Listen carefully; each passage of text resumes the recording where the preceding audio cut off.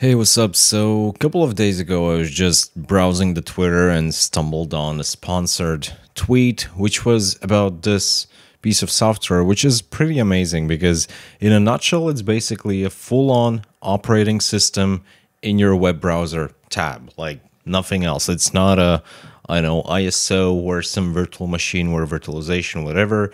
It's literally just URL that you open in the tab of your browser, may it be Mozilla, Chrome, whatever, and it is a operating system. And this is how it looks like.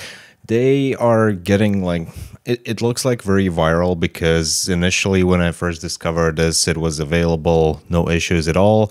Then a couple of days later, I wanted to make a video, but the web page was not available. And right now it looks like that it is available through the registration. You don't really need to do any verification or anything else. Just sign up with some email, whatever, and you will be able to access the thing, which is a demo, just a demo of the putter, which is the name of this operating system. I guess we can call it like that, which is open source. And the beautiful thing about it is that it's fully self-hostable as well. Like we can access the demo in putter.com just to see how it works, but I will show you around a little bit and then we'll actually try to deploy it in my Oracle Linux 8.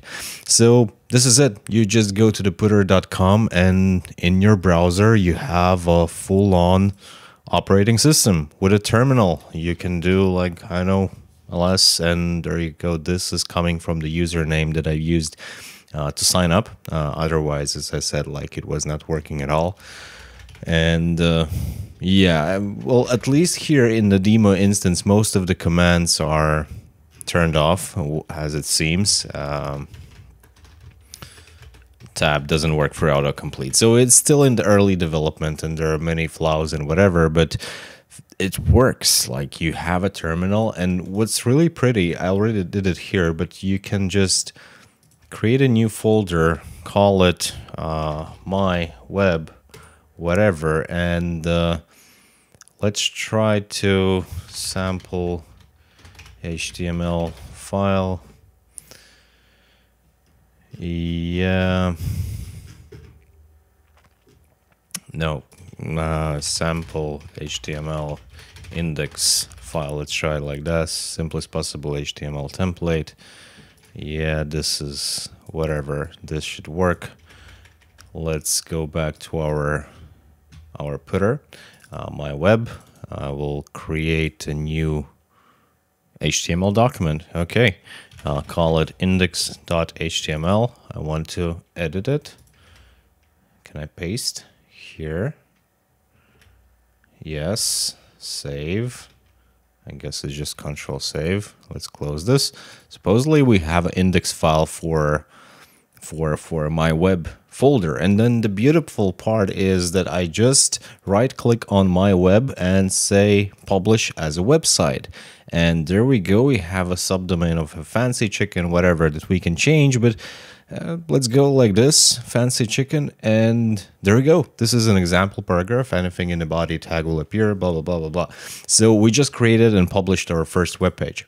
And we can do the same with an application. We can download, we can archive and explore pictures, videos, recorder, camera, code, draw, whatever. It really is an operating system. So let's get to the GitHub. We'll close this so we don't need it anymore. As I said, it is fully open source. You can see it's very active. Like hours ago, there's some changes because, as I said, I don't know why exactly, but in the recent days, it became quite viral. So there are already almost 18,000 stars in a GitHub, at least for the moment of making this video, and 1.5 thousand forks of this repository, which is crazy. All of the code is published as AGPL 3.0 license, which means that as it is, you can download, use it, do whatever what you want with it. But if you do some code modifications, then you need to publish the code as well. So you cannot keep it for your own. And we'll definitely not go through all of the files here, but basically the Internet operating system, free, open source, and self-hostable. And this is, yeah, all the files that you can get here, featured in the Hacker News, featured on a Hacker News here as well. So Putter is advanced open source Internet operating system designed to be feature-rich, exceptionally fast, and highly extensible. It can be used to build remote desktop environments or serve as an interface for cloud storage services, remote servers, web hosting platforms, and more. Getting started. After reading the section, please proceed to self-hosting and configuration below. So this is what we're actually going to do right now. And as you can see here, I have my Oracle Linux 8 hosted on the VirtualBox, and there are multiple ways how you can deploy it. Like you can use npm by just cloning the repository of Putter and then npm install, npm start. I don't usually do it. I just like Docker. That's it. So basically what we'll be doing the Docker Compose. I find it easiest and simplest for me.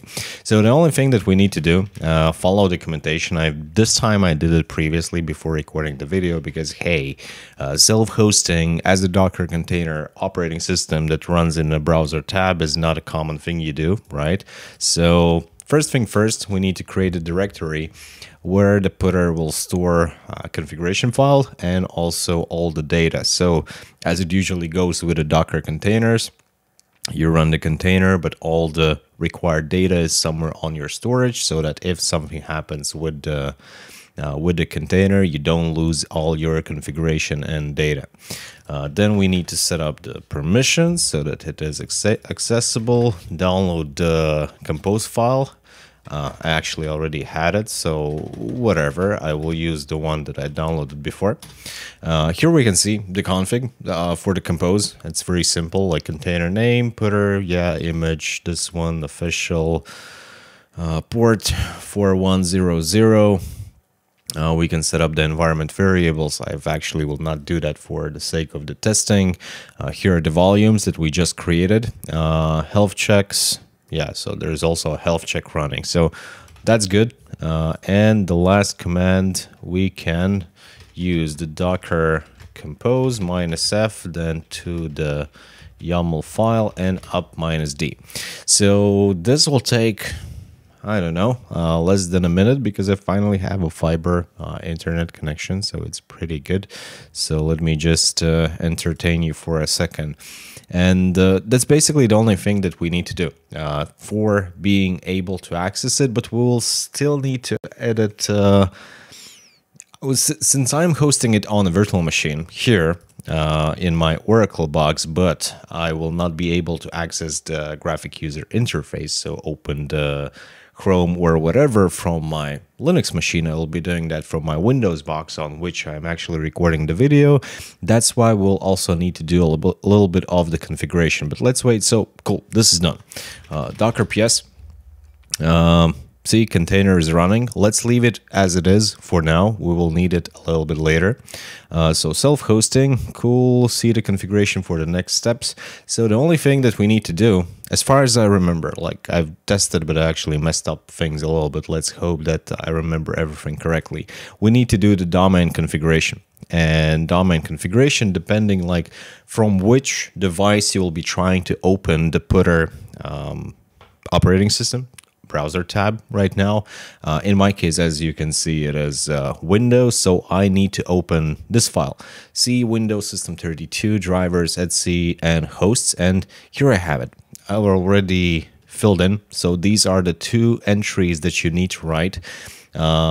Basically, this is pointing to my virtual machine internal IP, private IP address, 192.168.56.101, two domains, putter.local and API putter.local. Otherwise, it's not going to work. You cannot just use the IP address. You can, but you'll have just a blank screen and without anything. So let's copy and paste this one, and I think that it's it. I think that it's all, but let's try, like putter.local and, oops, no, not this, .local 4100, and There we go. We access the browser, but it's still empty. I think we just need to refresh the page because we actually need to get to the login page. And this is not a login page. Yeah, so the thing is that we'll not get... there we go. So see, I don't know why this is happening, but I had the same problem initially. Like, you need to do at least a couple of refreshes to actually get to the login screen. But here it's still not showing up. Let's try to refresh for the last time, and still we're not getting anything. So whatever, let's use the incognito tab, and for the email or username, somewhere here in the GitHub documentation, we should be able to find whatever. To be honest, like, it is somewhere here. I don't remember where exactly, but somewhere here you will find the username. But anyways, you will not find the password.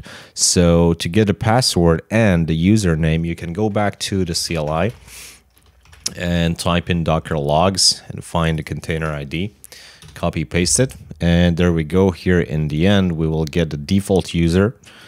Default user is this, and we will also find the password. Here is the password. Put it, let's go back here, password, login, and it doesn't work. Put our local host 4100./login. This is likely to a configuration issue. Okay, so somehow here in the background I got it to work. Like, I was actually browsing around in incognito tabs and then put it back here in my initial page where, you remember, like a couple of minutes ago I was not able to get the login screen, this one, and there was an error message like, hey, your session is timeout, so you need to log in again. So I said, okay, let me log in again, and right now I can use the default user and again with the password from the logs of the Docker container. And here we go. Now you can enter. I don't know if I did anything or there's just some issues, because as I said, like, it's in very early stage of development, so there could be some mistakes, and it even was written somewhere that hosted version of Putter is currently in alpha stage and should not be used in the production yet. So there might be some problems happening. But basically, for sake of testing, I had both local host and also the local. And in the config file of the Putter, I've changed the domain from the putter.localhost to the putter.local. I'm not sure if any of that is the reason for why it suddenly works, but it does, right? And here we can see same stuff, and let's check if actually we have more permissions to the CLI, if the terminal will actually work. Looks like it does not. Okay, so nevertheless, like, it's an active development, and hopefully when the video is out, there's going to be wider functionality. At least we can create new folder, whatever, and also publish it as a website, which is still a very good feature. What's the use case for the Putter? Putter can be used as alternative to Dropbox, Google Drive, and so on. Remote desktop environment, platform for building and hosting websites. Yeah, YG query. Does it run Putter? Tesla Model 3. Does it run Putter? Not now. It does. Putter runs on the Tesla. And I think this is the guy who is actually running the sponsored ad. So apparently the Putter is created by him, and here is the Hey Putter itself. So I hope that you like it, and go try it out. It's very interesting, and we'll definitely see you in the next videos. Thank you for watching. Don't forget to subscribe. See you later, and bye-bye.